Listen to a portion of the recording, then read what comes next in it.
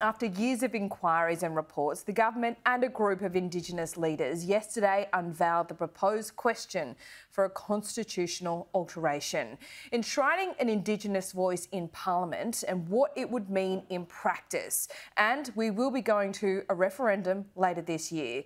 After months of asking for detail, philosophical opponents of the voice still seem wholly unsatisfied. The political class is bitterly divided, and it's going to be a rough few months ahead as this goes through a committee process.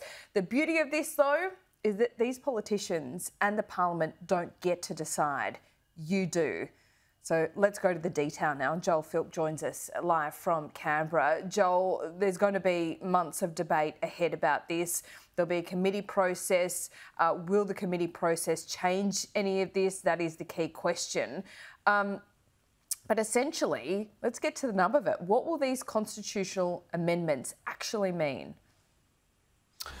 Well, the referendum working group says that it believes it has struck the right balance with these changes to ensure that the voice body doesn't have veto power and won't hold up government. And they believe that the carefully chosen constitutional amendments guarantee that in the balance that we see between, on the one hand, the voice having the power to advise executive government, so the public service. And then on the other hand, while the third paraphrasing of this little chapter says that Parliament will have the power to determine this body's constitution, its powers and its function, so that there is a balance in that regard. But there are concerns still about whether the vagueness of these statements could lead to High Court challenges and indeed whether the public service could be bogged down by the magnitude of this task and heading into unknown territory. Let's take a listen to some of the perspectives today from both sides of the debate.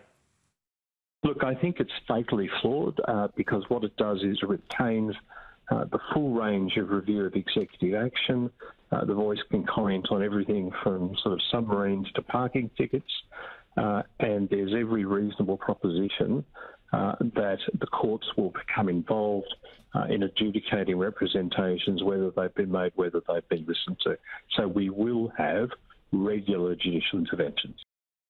The wording of the question and the amendments are going to make sure that the Parliament and its processes are protected and that there is advice from First Nations people on all issues that affect First Nations people. And all we're seeing now is already lawyers at 100 paces, that we're going to see challenges and all types of things, and when the government won't even release the Solicitor General's recommendations and advice, Australians have got every right to be concerned about what they're being asked to sign up to. And if they don't feel comfortable, they've got every right to vote no. Well, it actually makes it very certain that this is not something that will be tie up the government in the High Courts. This is a very safe set of words that has been worked on by the most eminent constitutional experts in the country. We've heard from former High Court justices. I think this gives the green light for people to vote yes.